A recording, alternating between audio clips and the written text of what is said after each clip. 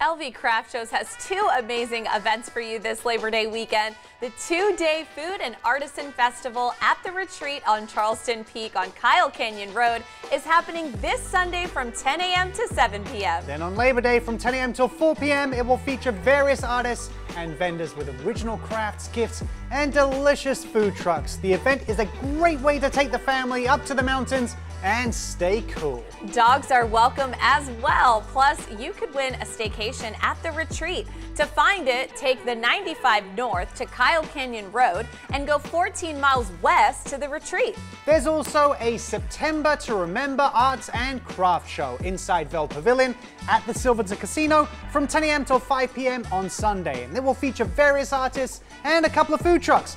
There will also be free hourly drawings and one big prize drawing at the end of the day.